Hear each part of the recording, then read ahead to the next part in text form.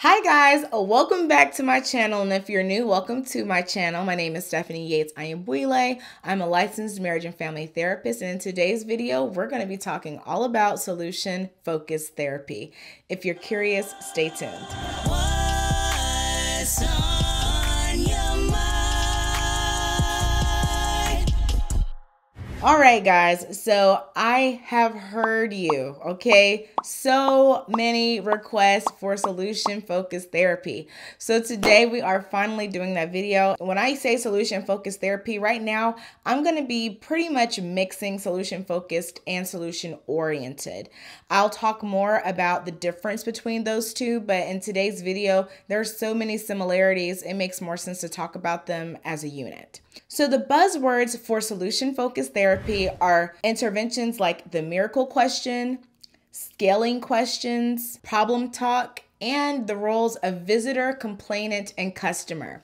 So if you see any of those phrases on your exam, more than likely they are referring to solution-focused therapy. In this video, I'm going to explain what those terms mean. We're going to talk about those keywords. We're going to talk about the interventions, how solution-focused therapists view the problem, and the goals for resolving the problem. Let's jump right in. So solution-focused therapy is a postmodern model. We talk about the difference between postmodern models and traditional models more in depth in my very first model review, which was structural family therapy. The main difference is that postmodern models, they take into consideration the social constructivist perspective, which is essentially our realities are constructed by our own experiences, where we lie within society, what we've seen. Whereas in the modern or traditional models like structural family therapy, strategic family therapy, in those models that were the original marriage and family therapy models, there was definitely a view of health as objective, right? The therapist was viewed as the objective person in the room who could determine what health and dysfunction looked like. Whereas with the postmodern models, there's more of an understanding that it's not that clear. You've got to take into consideration culture, socioeconomic status, race, gender, so many different perspectives that impact our view of reality. And essentially, we cannot say that there's only one view of what's true, what's not true, and only one view of what's healthy versus what's dysfunctional, right? So that is a very important aspect of solution-focused therapy being a postmodern model. Another important thing is that solution-focused therapy, as so many of the models are, is heavily influenced by the work of Milton Erickson. And that is evident even in the fact that this is a brief therapy. Whenever you see models that are designed to be very quick and brief, as we saw with strategic therapy, a lot of times they are based in the principles of Milton Erickson. If you'd like a separate video talking all about Milton Erickson and his work, I'd be happy to do that. The reason I haven't done that yet is because he's not a self-identified marriage and family therapist. He's just one of the leaders of, I would say, systemic thinking, even indirectly. So we could talk more about him if you want to, let me know. The major contributors or creators of solution-focused therapy are Steve and Insoo Kim Berg. And for solution-oriented therapy, the primary contributor is Bill O'Hanlon. The beauty of this model is that it's so simple, and one of the reasons why I think this model has persisted is because of its simplicity. It is one of the go-to models for grad students, especially because it's a lot easier to talk about and to practice than some of the other more complex models. Now, that's not to say that it's ineffective or that it's lazy or that it's only for beginners. Solution-focused therapy is actually one of the models that has more research supporting it than some of the other models that are a bit more theoretical, because solution-focused has a good theoretical anchor as well as good technical or practical anchor, meaning like we have interventions and things we can do and know that that is solution focused. Sometimes the models can become so theoretical that you're like, okay, I love the theory of this, but how do I actually practice it? Solution focused does not have that problem.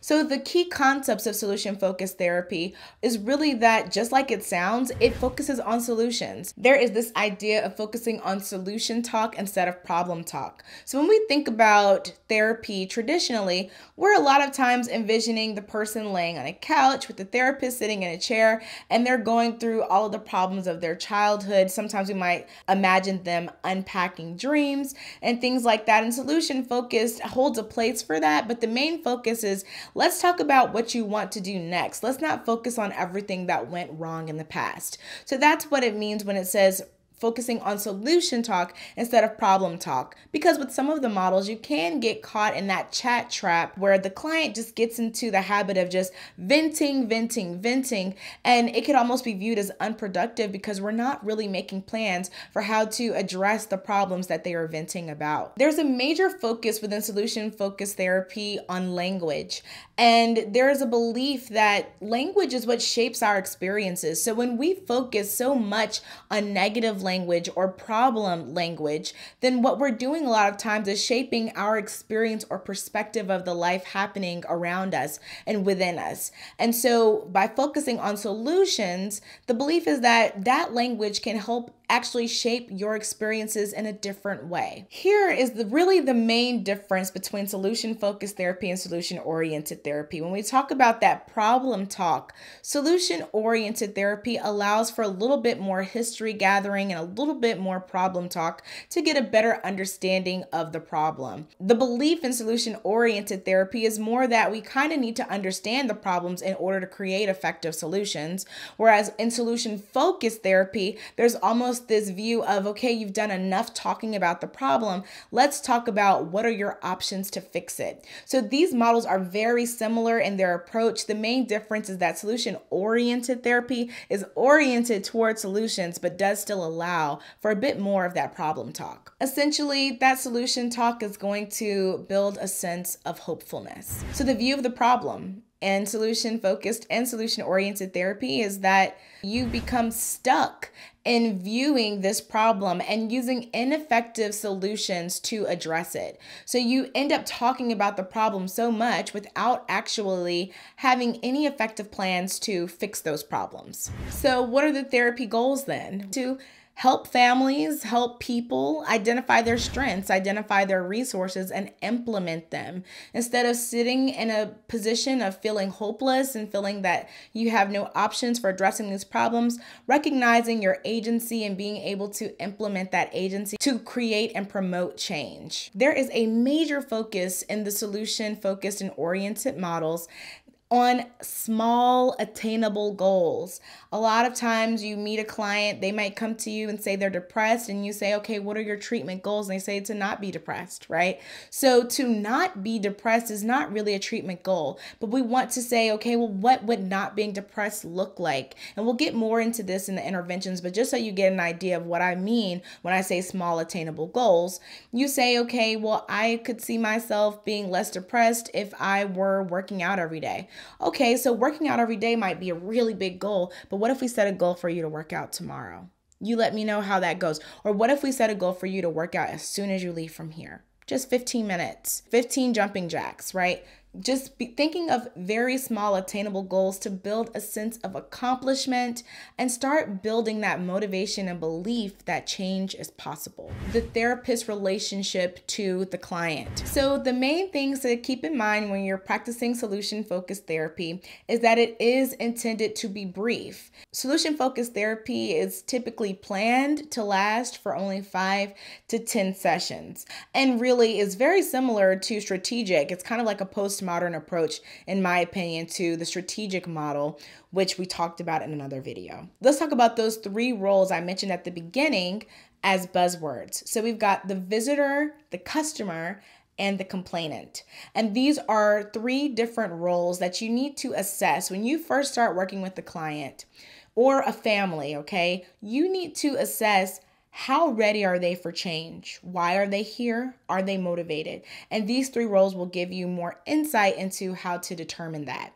So a visitor in solution-focused therapy is a person who comes into therapy usually at the request of someone else. I see this all the time with couples. You got the person who's coming into therapy because their spouse wants them to be there, but really they don't believe that they have any problems. So there's no motivation to change because they're like, there's nothing wrong. I'm just here to appease sees you. So that's a visitor. They're just here visiting us in our therapy sessions today. The next role is the complainant. They can complain all day about there being problems and they're probably going to point the finger at the other person a lot of times, but they do not care to, at this point, work to change those problems. And lastly, we have the golden customer role. That relationship with the therapist or with therapy is beautiful because that person not only sees a problem, but they recognize their role in the problem and are willing to work on it. They want to know, what can I do? And they're willing to try those things. Those are the clients where typically if you give them homework, okay, I want you to go home and write down 5 XYZ and share that with your closest friend. They come to therapy the next session sharing about that experience of the thing that they did. When you have a client that is in that role of being the customer, therapy works beautifully, and that's where you really can see brief therapy happening because you're able to work with someone who is working with you too. So those are the 3 different roles within solution-focused therapy. There are some techniques or different ways you can work with those 3 different types of roles so that the therapy can be more effective. With the visitor, you're probably going to want to give them a lot of compliments. Again, I'm getting this straight from my AATBS book. I always talk about that, and I have the link for it in my description box if you're looking for a study tool for your exam. But when you're working with the visitor, you kind of want to give them compliments because that makes them feel more engaged and more connected to the therapist and to therapy.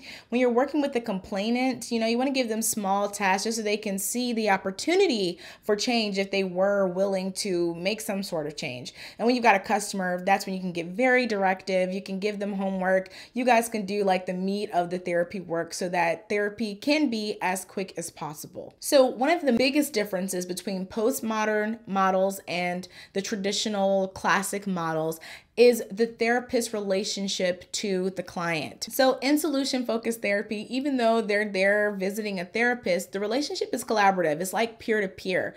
And really the client or the family sometimes or couple, they're viewed as the expert. Why? Because they have had 20 plus years or however many years they've been alive of dealing with these problems.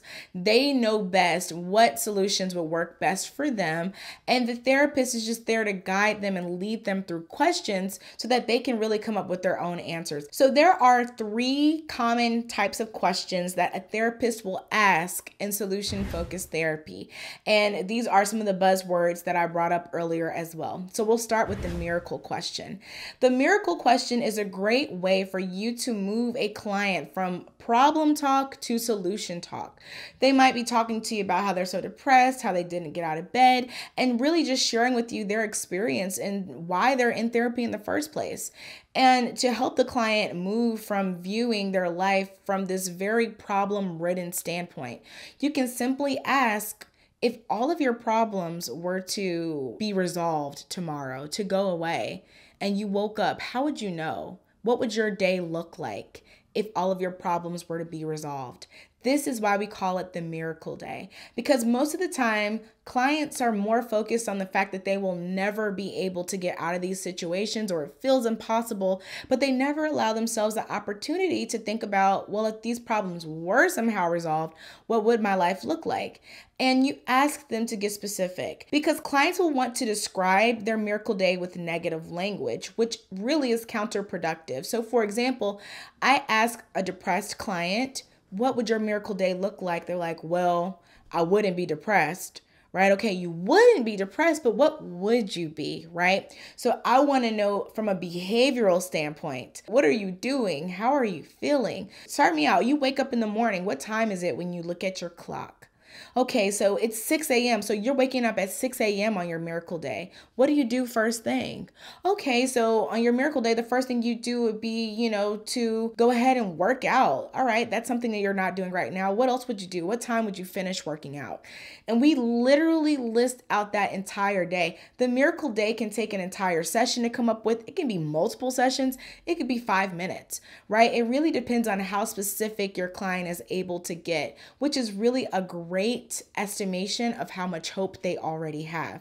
If they can get really specific, there's a chance they've already been thinking about these things, or they're really, really buying into this intervention that you're bringing up in session. So the miracle day is a great way to get a client talking about solutions, because as soon as they say, for example, I'm going to work out first thing in the morning, then I can start saying, so what's getting in your way of working out in the morning right now? And start building solutions. So that's how the miracle question works. The next question that we'll talk about are exception questions. A lot of times clients are so in the headspace that everything's a problem, everyone's a problem, they've got to cut everybody off, or they hate everything. You have to start asking questions about when certain things are not a problem. If they're saying like, oh, if it's a couple, it's like, they're always cursing me out, she speaks down on me, then I can say, are there any times where she's spoken positively about you, so that I can understand like what you like to hear? And that way they can start giving me examples, because most of the times things are not absolute. And the fact that we can view things in an absolute way is actually a defense mechanism or cognitive distortion. I have videos on both of those things if you're curious about the defense mechanisms or cognitive distortions that we see most often in therapy. But nothing happens all the time. So exception questions are really important to help people have a more balanced perspective and recognize that these problems actually don't happen 100% of the time. So whatever percentage that they're not happening, how can we expand that? It gives you room to recognize the spaces, people, opportunities where the person doesn't feel this way, so that we can do more of that. Then lastly, scaling questions. Scaling questions are very, very simple, and they can be used in so many different ways. This is one of those things where whether you're practicing solution focused or not, you're probably going to ask a scaling question. And the same for the miracle question, or the same for the exception questions too, but scaling questions especially, because they help you put a number to things, right? They make things measurable. And that's really what you want to focus on in solution-focused therapy is, like I said, those small, measurable, attainable goals. So I can ask a client on a scale of 1 to 10, how depressed do you feel today? 10 being your worst bout of depression that you've ever experienced. 1 being you're completely happy, have no issues. And the client might be like, I'm at an 8. And then I say, okay, what could we do to get you to a 7.5 or a 7? You know, what small change do you think would help in that regard? And they might be able to say, well, if I'm actually able to take a shower tomorrow, that might be able, I seem to be a little bit happier on days where I can take a shower, right? And then you say, okay, well, why don't we make a goal for you to take a shower even tonight or tomorrow morning, write about it and let me know how that helped you. And that way you can start those little practices that can help increase their quality of life. You're able to do that. Or if the couple is arguing, you say on a scale of 1 to 10, how bad was this argument? 10 being, you're in a space where you're thinking about divorce. 1 being, oh, this is nothing. In the next 5 minutes, I forgot about it.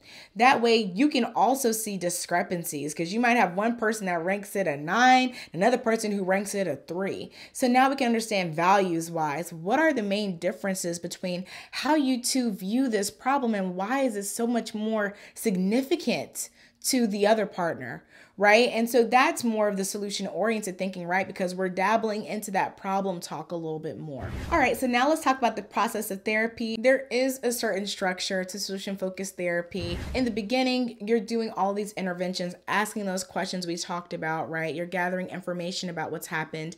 And in the end, the therapist is complimenting the family and validating their efforts to improve their life, whether they're working with the individual, couple, or family. The therapy session always ends with some form of homework for the family or client to complete before the next session. The task that a therapist will typically give at the end of the first session is what they call the first session formula task. And this is where you ask the family, client, couple to identify some things that they want to continue after therapy. What are some things that they like about their current life that they don't want to change?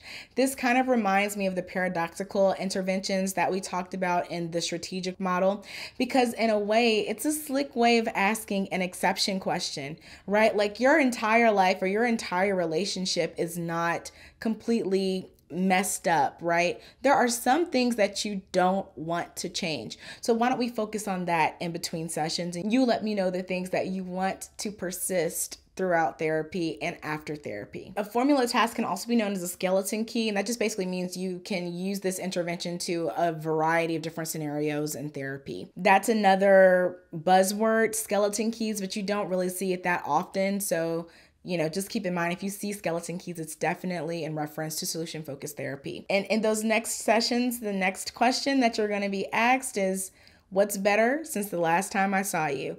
Again, starting the session out with an expectation that things have improved. This is how we keep our client talking about solutions, talking positively instead of focusing on problems and speaking negatively. And this can be very contrary to traditional models of therapy, where you're going to ask, okay, what are some stressors that you want to talk about today? What's really been getting in your way? What can I help you with today? All of those things really invite more problem talk, and those things can be effective as well. But in solution-focused therapy, the focus is on what is improving. And therapy's over when everybody agrees that those goals, their problems that they originally came in have been met. So if I have a client that's coming in, they tell me they hate their life, they hate their job, they hate their city, and through our time together, they, maybe get into a healthy relationship, they get a new job, they move to a new city. I say, okay, so everything that you originally came into therapy for has been resolved. What are your thoughts on ending therapy? Is that something you're interested in? So hopefully hearing these interventions, you can see how simple it can be to practice from a solution-focused or solution-oriented perspective. It's really about relying on those 3 types of questions and allowing your clients or the family or couple you're working with to figure out on their own how to fix these problems, and providing them support and holding them accountable in the goals that you guys set together. So that is the overview of solution-focused and solution-oriented therapy. I hope that you found this useful. If this is a model that you would consider using or have some experience using, let me know your experiences down below or your thoughts. I really enjoy engaging with you guys. I thank you so much for watching this video and being patient with me. I know it's been a while since I've uploaded something, but I am paying very close attention to your recommendations and requests. So feel free in this video to also comment letting me know what videos you'd like to see from me next. Again, my name is Stephanie Steph Anya for short. I truly appreciate you for watching this video all the way until the end. That really helps me with the YouTube algorithm and everything. I ask that you subscribe to my channel and like this video. Share with a friend if you find anybody who might find this valuable. Thank you, thank you, thank you.